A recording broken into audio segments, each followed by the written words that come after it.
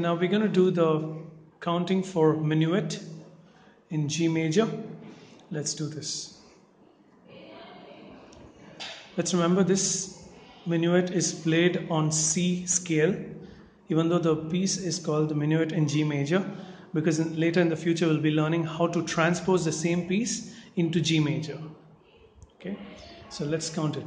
1, 2 and 3 and 1, 2, 3, 1, 2 and 3 and 1, 2, 3, 1, 2 and 3 and 1, 2 and 3 and 1, 2 and 3 and 1, 2, rest. 1, 2 and 3 and 1, 2, 3, 1, 2 and 3 and 1, 2, 3, 1, 2 and 3 and 1, 2 and 3 and 1, 2 and 3 and 1, 2, rest. 1, 2 and 3 and 1, 2 and 3 and 1 and 2 and 3 and 1, 2, 3, 1, 2, 3.